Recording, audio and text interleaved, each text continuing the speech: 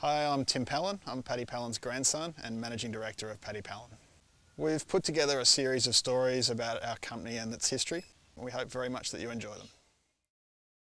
There are a few things that are coming through at the moment which are quite fascinating materials. We have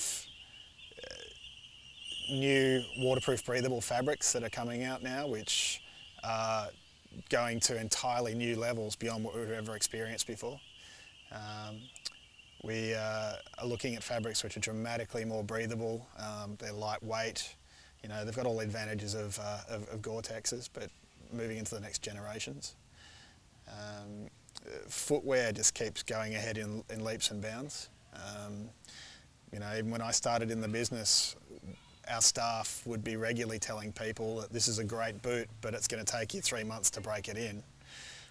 This is something that doesn't happen really anymore. You know, if you pick a really sturdy, hard boot, there'll be a certain amount of period to break it in, but most things we sell are pretty comfortable straight out of the box, which is, from the point of view of comfort and convenience, a complete revelation. And when I started in the business, all boots were basically leather soled, and then you put nails, hobnails and clinkers and trichunis onto the sole. And it took quite an effort and quite a skilled person, because you had to drill holes in the sole and to put these things on. And it was it was an art in the whole thing, and it made a pair of boots quite expensive and quite heavy. And I think the environmental damage from many feet is less with the lighter weight footwear. You know, people... Well, and you're not putting steel onto rock anymore. Yeah. So packs is another area where there's been dramatic change. You know, even 10 years ago we were largely selling synthetic canvas packs. But packs have dropped, you know, 1.5 kilograms in weight in many cases, so almost halved their weight.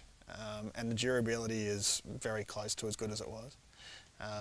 So in that area, again, it comes down to comfort. So you're talking about lighter weight but fantastic harnesses fitting lots of different body shapes.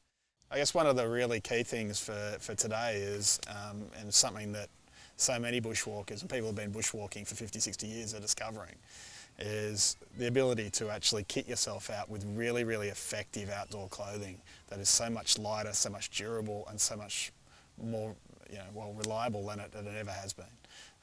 You can get away with a pack which is, you know, 10 to 15 kilograms for a trip away, and that means that you're so much more agile, it's less tiring, it's more enjoyable.